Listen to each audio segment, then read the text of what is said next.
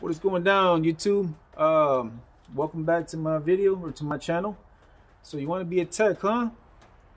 Yeah. This is gonna be an ongoing series. Couple of videos I'm gonna be making, like a little mini series for things to take into consideration whenever you want to become a tech, for the newbies out there who want to become a tech. Right now, we're just gonna talk about some of the things that might be involved whenever you decide to become a tech, like some of the tools you might have to need. What's already obvious, I'm pretty sure there's been a lot of technicians already talking about it, are going to be like your sockets, screwdrivers, wrenches, ratchets, extensions. You know, it'd be redundant to do another complete video just focus on that alone. The only thing that I will add, especially if you're into the heavy duty side of things, like I said, from my experience, if you're in the heavy duty side of things, what I would suggest when you do get your sockets is, rather than buying chrome sockets, just go ahead and buy impact sockets. Whether they're 3/8 or 3/8 and 1/2 inch, just go ahead and buy impact sockets. There's not really going to be a lot of room for chrome sockets in the heavy duty industry. I mean, there's very few applications where I've actually had to use a chrome socket, and I mean very rarely. I think maybe twice maybe at the max, but I mean pretty much it's all just been impact sockets, man. They've made do for what I needed, you know what I'm saying? So that's what I would say with that. Now, that being said, if you do get involved in the industry, right, you get your job, you know what I'm saying, your first job, an independent shop took you on, or maybe a dealership took you on, and they said, all right, you know, you want to get your feet wet, we're gonna start you off at the bottom of the barrel, man. You know, with that being said, we're gonna put you in you're gonna be a PM tech, you know, start kind of walking around and getting to know the truck and stuff like that. So, you know, you're gonna be a PM tech, you know, to start off with. So with that being said, it's not actually a bad place to start, to be honest with you guys, man. Trust me, man, I know a couple of cats who have messed up PMs badly, you know. That might be a story for a story time video, but yeah, man. Jumping right into it, here are gonna be some of the tools that I think you might need to pick up to be a PM tech. First thing I would actually say to go ahead and pick up are gonna be this handy tool right here. It's actually coming apart, but this right here, man, is to remove filters, oil filters, fuel filters, and excuse me, man. This is actually from Lyle Tools. I'm trying to see if I can find the part number on here, but I can't. So sorry about that. If I do find the part number, I'll probably end up putting it in the description if I do. But yeah, man, definitely you could just look it up. And like I said, it's a Lyle Tools. This is the best tool I've actually used to be able to take off filters. I will say that I've heard people actually swear by this tool right here. The ratchet on this side, you know. I bought it brand new. Same things from Lyle. I bought it brand new. I tried it once, hated it. Maybe I didn't use it right, I don't know. There's really a big possibility that I didn't use it right, but I tried using it, got mad, put it back in my box, haven't used it ever since. But this here is a lifesaver, man. Pretty much just put your ratchet right there, maybe a little 3-inch extension. When you pull on your ratchet, it does this, crimps down, and then you can loosen it up or tighten it up. It's also adjustable. Now, there are some cases where this one won't fit. The filter's too small. So with that being said, I would actually pick this one up as well for a little bit smaller filters. Now, just remember, we work on Cummins and Packard's, Peterbilt, and Kenworths.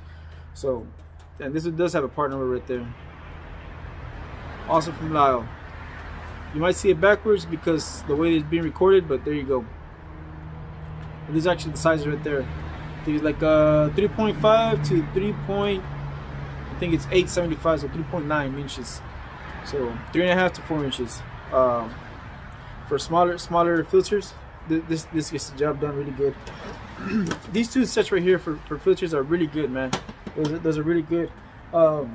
Pretty much get all your filters off when they come to like fuel filters and oil filters. Now, when you're dealing with a primary filter housing, you could either have the Davco or I forgot the other brand that they call it, but they sell special wrenches. Let me pull one out real quick that I have here.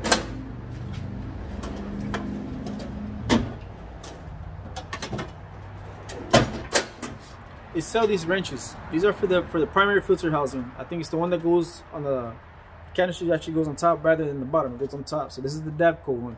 Set this one in there. It locks into the little plastic cap, and then you can loosen it up. You know what I'm saying? Take out the filter, replace it, do what you got to do. This is actually really good. But if you're not getting involved, if you're not getting into like Kenworth and Peterbilt's, you know, I would probably not really buy this. Although they do sell these wrenches for other brands or other vehicles like Freightliners, freight shakers like we call them, Volvos, you know, so forth and so forth, right? Figure out which ones you need. If you want to go this route, this is the best way to actually go with, so that you won't actually crack that cap or the little round thing that goes on the bottom, because it's like a little cap that goes on top and then the little black piece that tightens it up. Can't think of the name for the life of me, but you know, you might want to pick this one up, or according to where you're going to be working at. But if you don't want to go that route, what actually works for me has been this. Now, not particularly this brand. This is a Tectum brand, and I actually bought these. I bought both sets, hoping it was going to be the medium and the large, kind of like the Cornwall ones, because I do have the Cornwalls at home, I mean at work. And I bought these hoping that these would be similar to that. They're not. These are smaller. So this right here is like the medium one, and then the other one that I got, which I was hoping was going to be the medium, was actually the small size. So the small size is pretty much brand new. I've never used it. This one gets me by whenever I need it, you know what I'm saying? But it's not as much. Anyways, if you can get the Cornwall will sell you like the medium size, more or less about this size, and the larger one. That will get you by to be able to take off the caps on those primary filter housings. And those do a really good job of it, man. You know, just pretty much just lay them on there, same thing, just do it slowly, you know what I'm saying? Don't start yanking and you'll break the filter housing cap, you know? But this is another good thing that'll get you by. Along with the, like I said, with your sockets, your wrenches, you know, same thing. One thing I would actually add, they have different, and you don't actually have to buy these. Well, this I would actually pick up for certain slack adjusters. It's a 2-piece slack adjuster, to be able to adjust your brakes, brake adjusters, right? So this is the 2 pieces comes. This is on certain models on the slack adjuster. You slip this one in, and then this is to tighten and loosen up or whatever, blah blah blah. You know what I'm saying? These are Lang brands. Lang. Again, I don't have a part number, but if I get a part number, I'll put it in the description. You know, you can pick these up, or the other ones that are actually really famous, I guess, or commonly used rather. Or it's gonna be just like an 11mm wrench or socket with the ratchet, you know, again to adjust your brakes, you know, because when you do PMs, you're gonna probably be doing a lot of brake adjustments as well, clutch adjustments as well. So, and actually, you know what, now that I mentioned clutch adjustment, I have a special tool for that. I don't know where it's at though. I'm not gonna start looking for it right now. When you're also being involved with PMs, they'll probably start having you replace brakes. This just pretty much comes with the territory as well. So with that being said, I would actually recommend picking up, and actually this tool, I know majority of the time I'll say, you know, you don't have to buy Snap-on, you don't have to buy Snap-on, but on this particular moment or instance, I would say pick up Snap-on. It's expensive, but it's not extremely expensive, man. But that would be this right here for your brake springs. Just makes your life a whole lot easier, man. And here's the part number. I don't know if you can actually see it, just in case you're wondering about it. And it's backwards, like I said, but at least I can read it out loud. It is Bob, you know what, Bluetooth 518. It's a Bluetooth, man. So it's a Bluetooth wrench that you don't even have to put it on there, man. Just only need to have it in your box. It'll take off the springs automatically and put them back on. You know what I'm saying? So there you go. You don't just work without actually having to work, right? Just get it done. Joking, obviously. But no, man, this is a lifesaver, man. This is a lifesaver. I've done brakes before I actually knew this tool existed, and I've always hated doing brakes because of it. I actually had a lot of issues doing brakes. When they put me on game, they dropped game on me, and they told me, hey man, you're messing up, go ahead and pick yourself one of these tools. picked this one up, haven't looked back since, man.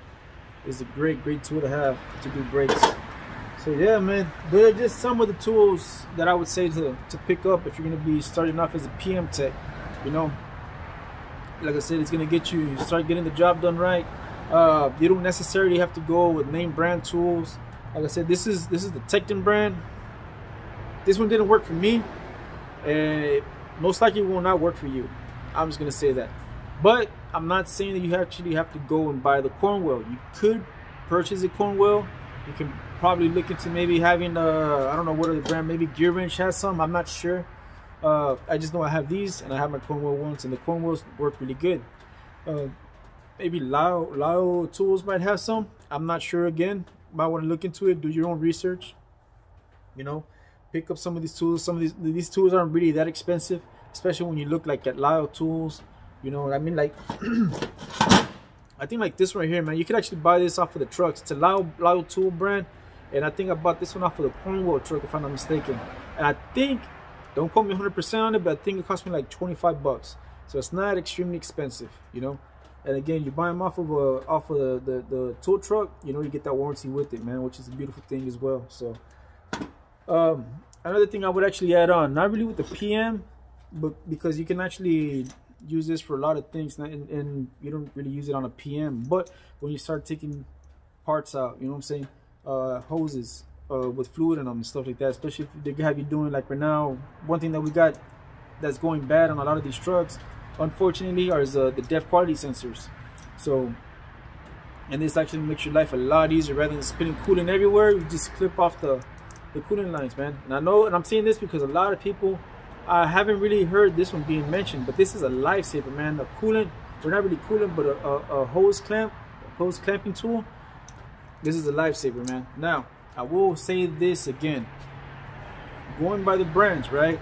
I've had the experience to be able to use the Cornwell, and that's the part number right here on this one.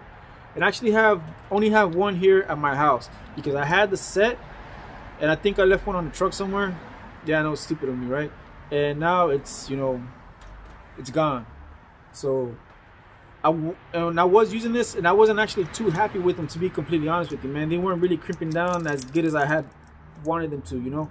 So when I bought my other set, I bought the blue, I was gonna say Bluetooth, I'm sorry, but the Blue Point. And the Blue Point actually worked phenomenal. They were phenomenal, man. They crimp down, and they're actually the Blue Point actually kind of like, they're not really straight, but they're like at an angle right here. So you can actually put them at a weird angle, and it'll help, man. Like I said, when you're doing the dropping down the DPF or the depth tank to get the depth quality sensor out, you know, clamp them down, the hose down. You don't have to drain the coolant or anything like that. You don't have coolant spilling everywhere. Just makes your job a lot easier, man. And not just for coolant, but you know, not just for the depth quality sensor, the depth tanks, but you can actually, anything you can really think about that has coolant, you know, pitch it down, you know, disconnect it. You don't actually got to drain down the coolant on every single job you do.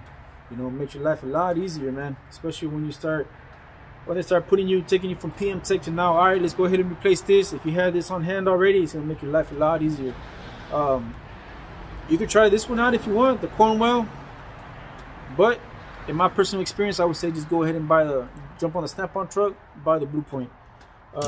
Again, there's other brands out there. I haven't tried them. I've only tried the Cornwells and the Blue Points, or the Snap-ons. So I just stick with the Blue Points, man. But yeah, that's pretty much all I got for right now, man. I hope you guys are enjoying this little series.